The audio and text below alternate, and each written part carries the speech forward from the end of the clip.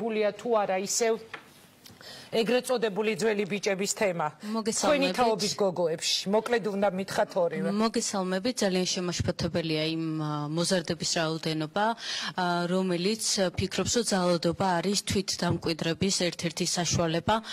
მე ძალიან ძიმე რეალობის წინაშე აღმოჩნდი რამდენიმე დღის წინ, როდესაც დაახლოებით 30 ახალგაზრდას გავესაუბრე და ძალიან შემაშფოთებელი იყო იმ ადამიანების რაოდენობა, რომლებიც ფიქრობენ, რომ სწორედ ეს არის მათი თვითდამკვიდრების საშუალება. მინდა მიუმართო მშობლებს, რომ როდესაც ისინი ელაპარაკებიან მათ შვილებს, რომ ისინი უნდა იყვნენ ვაჟკაცები, მათ უნდა გააჩნდეთ ადამიანური ღირებულებები, უფრო სიღრმისეულად აუხსნან, რომ დანის ტარება არის ლაჩრობა და რომ ძალადობა არის ლაჩრობა. მადლობა, ლიზა, მარიამ, უნდა დაასრულო შენ. მოგესალმებით.